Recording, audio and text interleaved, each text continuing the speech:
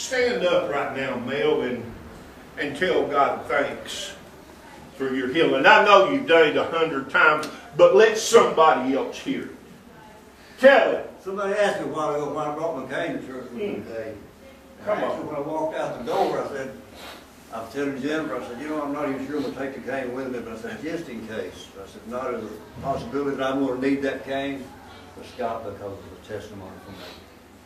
There's parked over there right along with the walker that's at home. It's parallel parked up beside the wall.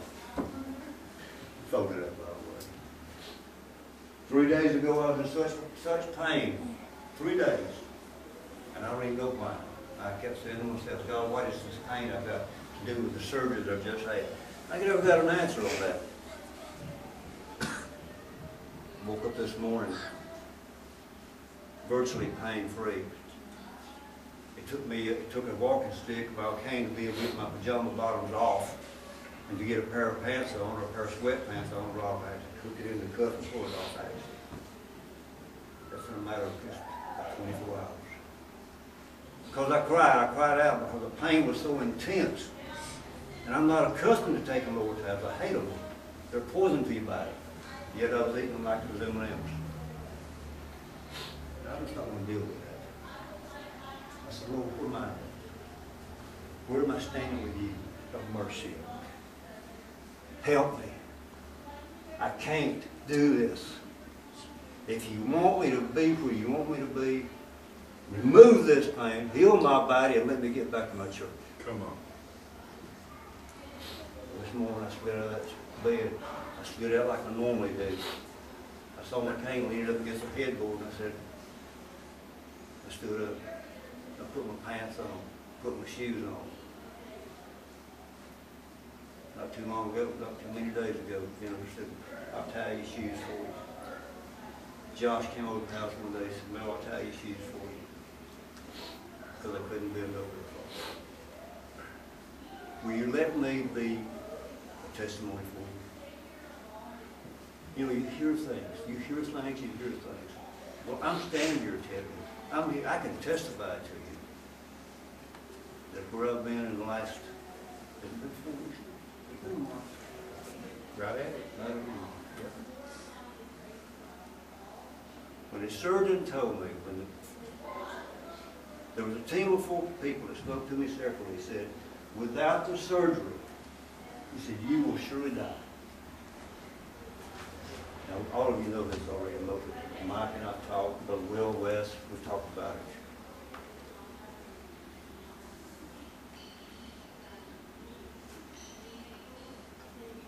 Well, 1, I wasn't afraid to die, but 2, I didn't want to die. I was ready to die.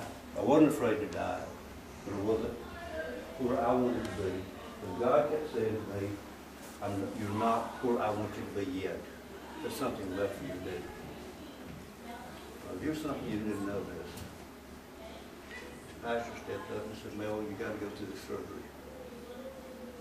He said, you're not going to die. He said, but you must go through the surgery. And I'd already begun to feel better.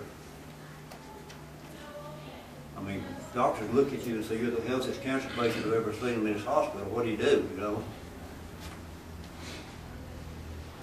But I had surgery, Mike. He said, you're cancer-free now. And then he sent me a letter saying, want something else, chemotherapy, last week. And I got a follow-up letter saying, want to take me on chemotherapy this week. And then I got one in the mail yesterday that said, I want you to be on chemotherapy on December the 4th.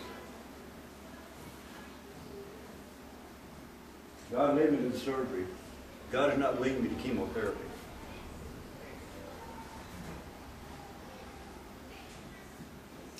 For over a month now, more than a month, but even the year that led up to this, I knew that something was wrong in my body. But the good news is this: when people here at this church begin to see the people at other churches that they have confidence in, and say, we have someone in our church, we have a man in our church that's a believer, I want you to pray for him. You didn't go out there and say, I'm going to put you on a prayer list. Well, I'm going to put you on our prayer list. Let's go on. That's good. That is really good. But when the prayer of a righteous person reaches up higher than the ceiling, that's the people I want to be praying for. That's the ones I want to hear you say. Lord, they accept the petition. They're not going anywhere in their prayer. They're continuing right on through till they get an answer. I'm holding this pew up, not vice versa. Is there any pain left in my body? Just a little bit. A tiny bit. But when you go from a 10 plus to a -1. Yeah. Yeah. Give me a prayer. Hallelujah. Thank you, Lord. I asked you to. I asked you to. I walked over here this morning before you ever got here. I said, God, thank you for healing my brother. I was praying over this place.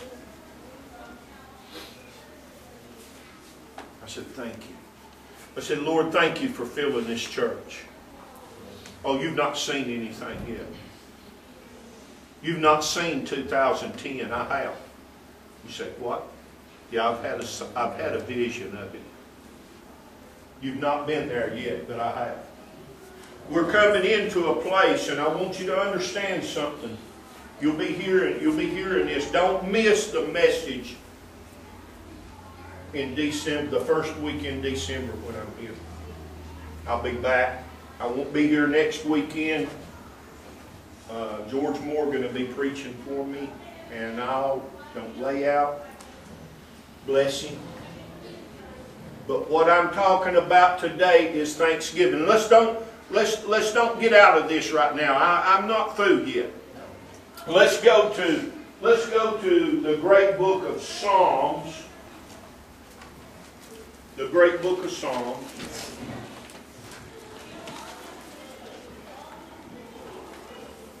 Chapter 100. I used to be able to quote this when I was first saved, 16 years old. I could quote it then. I could quote a lot of things then. But make a joyful noise unto the Lord, all ye lands. Serve the Lord with gladness. Come before His presence with singing. Know ye that the Lord, He is God. It is He that hath made us, and not we ourselves. We are His people and the sheep of His pasture. Enter into His gates with thanksgiving, and into His courts with praise. Be thankful unto Him, and bless His name. For the Lord is good, His mercy is everlasting, and His truth endureth to all generations. Praise ye the Lord. You see, there is a thing about thanksgiving unto God. You see, that's why I say when you come in the doors, praise and thanksgiving ought to start at the doorway. I shouldn't have to work anything up with you. You should have been praising Him Monday and Tuesday and Wednesday and Thursday and Friday and Saturday. And when you hit the doors right there, it was not about what has went on all week. It's just about, God, I want to praise you. Let me just praise you. Get out of my way. I got to dance a little bit. I got to sing a song to Him. I got to just stand up and say, give me a minute to testify. Let me tell you how much I love Him today. This is what it's all about, church. It's not about what's going on out there. It's about what's going on right here. Thanksgiving. Don't let a day go by in your life that you don't stand before God and say, God, I thank you. I thank you and I praise you. Whether you're where you ought to be or not.